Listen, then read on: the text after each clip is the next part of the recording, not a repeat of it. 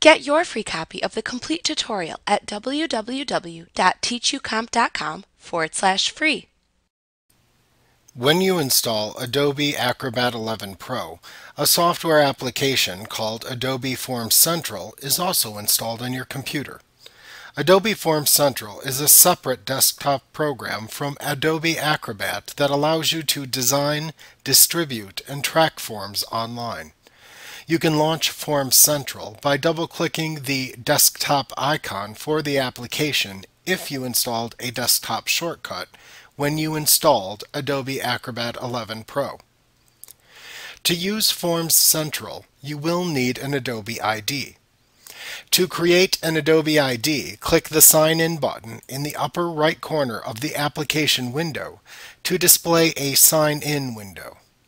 You can then click the Get an Adobe ID hyperlink in order to view a window where you can create an Adobe ID by filling the information into the fields shown and then clicking the Sign Up button.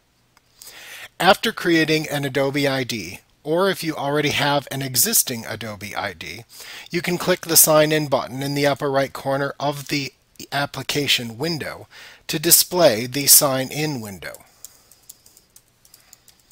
You can then enter your Adobe ID by typing the Adobe ID email address and password into the email address and password fields within the Sign In screen.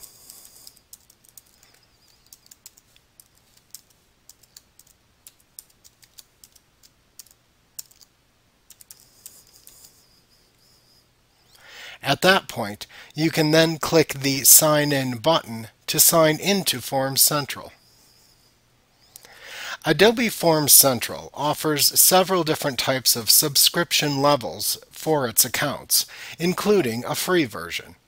However, the free Forms Central subscription only allows you to distribute and track one online form at a time, and you are limited to 50 responses collected per form. To allow Forms Central to work with multiple online forms at once, or to be able to receive more than 50 responses to a form, you must purchase a paid subscription.